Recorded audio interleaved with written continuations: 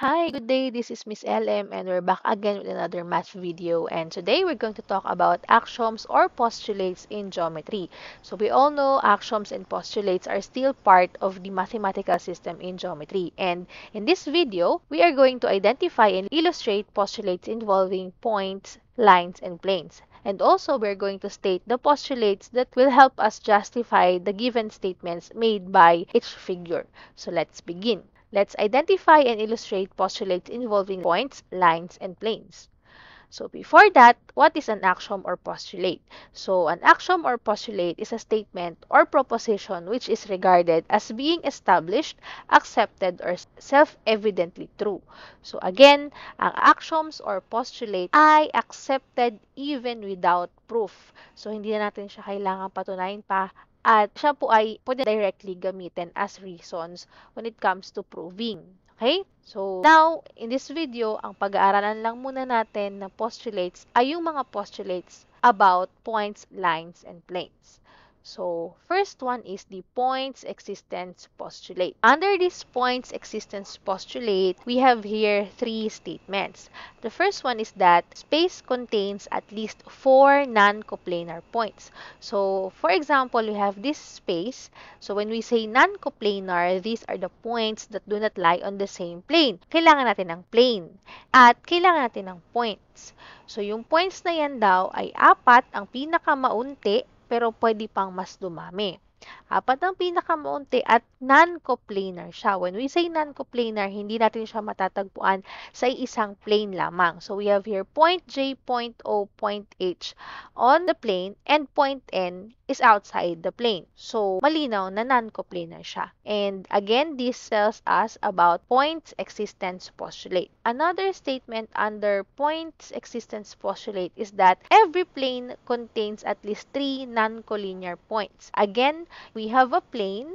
In this plane, meron po tayong at least 3 non-collinear points. Pag sinabi pong non-collinear, they are those points that do not lie on the same line. Okay? So, for example, again, we have here point J, point O, point H on a plane. As you can see, so yung ating point J, point O, and point H, non-collinear siya. Sa magkakaibang line natin sila matatagpuan. Si point J and si point O, matatagpuan lang natin siya sa line JO, while point J and point H ay matatagpuan lang natin sa line JH. Okay?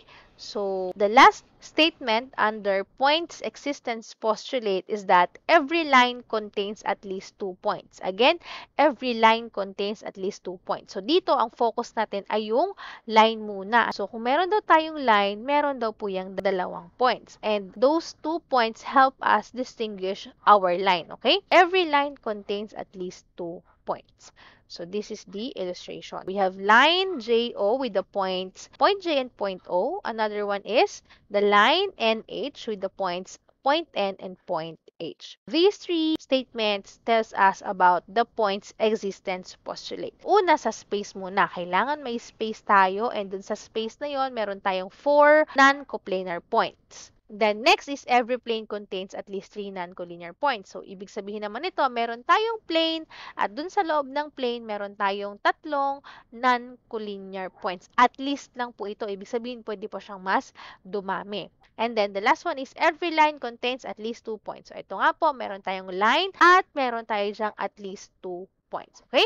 So, that's points existence postulate. Let's proceed to the second postulate about point, line, and plane. We have here straight line postulate. At ano naman kaya ang ibig sabihin nitong straight line postulate? We have here 2 points are contained in one and only one line. In other words, 2 points determine a line. Kung kanina meron tayong line kung saan nandun daw yung ating point, dito naman po, meron tayong point at itong point na to ang bubuo ng isang line. Okay? So, 2 points are contained in one and only one line. So, we have here point M. Again, Ang focus po ng straight line postulate is that we have 2 points and from these 2 points may mabubuo tayong yung kanina dun sa ating point existence postulate, meron tayong line at dun sa line na yun may matatagpuan tayong dalawang point. Dito naman, meron tayong points at dito sa points na to, meron tayong mabubuong line. Okay? 2 points are contained in one and only one line. Okay? So, next, we have plane postulate. Ano naman kaya ang nilalaman nitong plane postulate? So, sabi dito, 3 non-collinear points are contained in one and only one plane. Or in other words, 3 non-collinear points determine a plane. So, kung wala tayong tatlong points, hindi tayo magkakaroon ng plane. Ibig sabihin po nito, ang unang given dito are the points. So, kailangan meron tayong 3 non-collinear points. And pag sinabi pong non-collinear, again, wala siya sa iisang line. So, we have here point J and point O. Form line JO and non-collinear sa kanya si point H. And that means meron tayong mafo-form na plane using these 3 non-collinear points. So, we have here this plane. We can name this as plane JOH. Again, in plane postulate, meron tayong 3 points at these 3 non-collinear points determine a plane. So, nauna yung points bago yung plane. Unlike dun sa ating points existence postulate, may plane tayo at sinasabi doon na meron at least 3 non-collinear points. So, medyo related sila sa isa't isa. Yun nga lang, kailangan malinaw sa inyo kung alin ang nauuna. So, sa plane postulate, nauna po ang points. At dito sa 3 non-collinear points na to, makakabuo tayo ng plane. Okay? So, that's plane postulate. Next, we have here flat plane postulate. So, ano naman kaya ang ibig sabihin ng flat plane postulate? So, here we have this statement. If 2 points are in a plane, then the line containing the 2 points is in the same plane. This means that we have at least 2 points. Sabi dyan, 2 points are in the plane. So, ang plane natin ay plane M. And these 2 points form a line. So, this is the line JO. That means line JO is also on that plane. Okay? So, malinaw po ba ang flat plane postulate? Okay, so next we have here line intersection postulate, and this is our second to the last postulate involving points, lines, and planes. Okay, so here we have this statement: if 2 lines intersect, then their intersection is a point. So obviously, kapag meron tayong 2 intersecting lines, mapa-perpendicular man yan or simple intersecting lines like this, so lagi po yung may point of intersection. Okay, we have here point A as point of intersection of the 2 lines, line K and line R. Okay? Again, if 2 lines intersect, then their intersection is a point. Next, down to our last postulate involving points, lines, and planes, we have here plane intersection postulate. This says that if 2 planes intersect, then their intersection is a line. So again, kung meron daw tayong planes, like here, plane E and plane N, ang intersection daw ng dalawang plane na yan is the line. Okay, so we have here line AD or DA as intersection of plane N and plane E. One real example of this is yung wall, di po ba? If we have 2 walls, ano ba yung intersection nila? Di ba po yun ay line. So, yun po ay plane intersection postulate. If 2 planes intersect, then their intersection is a line. Okay? Now, here are the 6 postulates that involve points, lines, and planes. So, under points existence postulate, nandyan yung space kung saan meron tayong 4 non-coplanar points, and also nandyan din po yung plane. For every plane, there are 3 non-collinear points. So, may plane daw tayo at dun sa plane na yon may 3 non-collinear points. And then the last one, every line has at least 2 points. Okay? So, sa isa daw line, meron daw tayong 2 points. Next is the straight line postulate. So, dito naman, meron daw tayong 2 points at sa 2 points na yon meron tayong straight line na mabubuo. For the plane postulate, meron naman tayo ditong 3 non-collinear points at dun sa 3 non-collinear points na yon meron daw tayong madidistinguish or madedetermine na isang plane. Then, for the flat plane postulate, dito naman po ay 2 points na nasa loob ng plane. That means yung line containing that 2 points is also on that plane. Okay? So, yun yung flat plane postulate. Then, line intersection postulate. So, kapag daw nag-intersect ang dalawang line, ang point of intersection nito ay isang point. Then the last one, plane intersection postulate. Pag nag-intersect ang dalawang plane, ang intersection nila ay isang line. Okay? So these are the postulates involving points, lines, and planes. So now let's proceed to our second objective, state the postulate. Okay? So here we have state the postulate you would use to justify the statement made about each figure. So meron daw tayong statement and figure and alamin natin or ibigay natin kung aling postulate ang sinasabi ng figure na to. Okay? So number 1.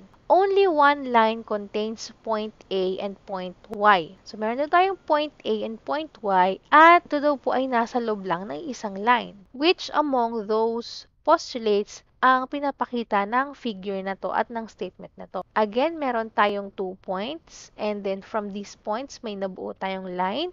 So, ito po ay ang straight line postulate. Number 2. So, we have plane J and plane M intersect at line E. So, meron tayong dalawang plane, plane J and plane M. At nag-intersect daw po siya sa line E. Anong postulate po ulit ito? So, this is the plane intersection postulate. Okay? So, number 3. One plane contains the points L, M, and E. So, may points L daw tayo, point M, and point E. At ito daw po ay nasa isang plane lamang. So, what again is this postulate? This is no other than plane postulate. Ayan. Nauna yung points and then saka nagkaroon ng plane. Okay? So, plane postulate po yan. Okay, next, number 4. There is another point beside point B at line T. So, ibig sabihin po, meron daw tayong line T at maliban daw sa point B, meron pa daw isa pang point. Makakabuo ba tayo ng line kung isa lang yung ating distinct point? Di po ba? Hindi po. So, kailangan at least 2 points. And saan nga po ulit na postulate yon? Nauna si line T at sinasabi dito, hindi lang isang point ang meron dito. So, this is point existence postulate, yung pinakauna. Nauna si line at sa line na yon meron at least 2 points na matatagpuan. Then, number 5, we have line AR lies on plane M. So, we have this line with the points A and point R at nasa plane M daw yan. So, alin po ba yung ganito ang figure natin kanina? We have 2 points on a plane and the line on that 2 points is also on the plane. Siyempre, nasa loob nga naman ng plane yung dalawang points, malamang yung line kung saan nasaan yung ating dalawang point ay nasa loob din ng plane. And that is flat plane postulate. Okay, so this is the last item on our activity, and again, the following are the postulates that involves points, lines, and planes. So under points existence postulate, meron tayong 3 statements na kung saan, again, yung space muna, at sa loob ng space, there are 4 non-coplanar points. Another is, meron tayong plane, at sa plane, meron tayong 3 non-collinear points. And then, meron tayong line kung saan meron daw tayo dong at least 2 points. Then, pag naman straight line postulate, so, dito naman po meron tayong 2 points kung saan makakapag-draw tayo ng isang straight line. For the plane postulate, given naman po dito ay 3 points at yung 3 non-collinear points na yon ang makakapagbigay sa atin ng isang plane. Okay? And then for the flat plane postulate, so ito yung sinasabi natin kanina, meron tayong line kung saan nandun yung dalawang points. Ibig sabihin po nito, yung points nasa isang plane. And also, yung line kung saan nandun yung point, nandun din sa plane na yon. Okay? Then, next is the line intersection postulate. So, dito naman po, ang intersection po ng dalawang line ay lagi pong point. And then, for the plane intersection postulate, ang intersection naman ng dalawang plane ay palaging lines. Okay? So, that ends our video about axioms and postulates in geometry, and all of the postulates given here are related to the points, lines, and planes. So, I hope na may natutunan kayo sa video na to. Huwag niyong kalimutang i-like at i-share at mag-comment na rin kung ano ang mga katanungan about this topic.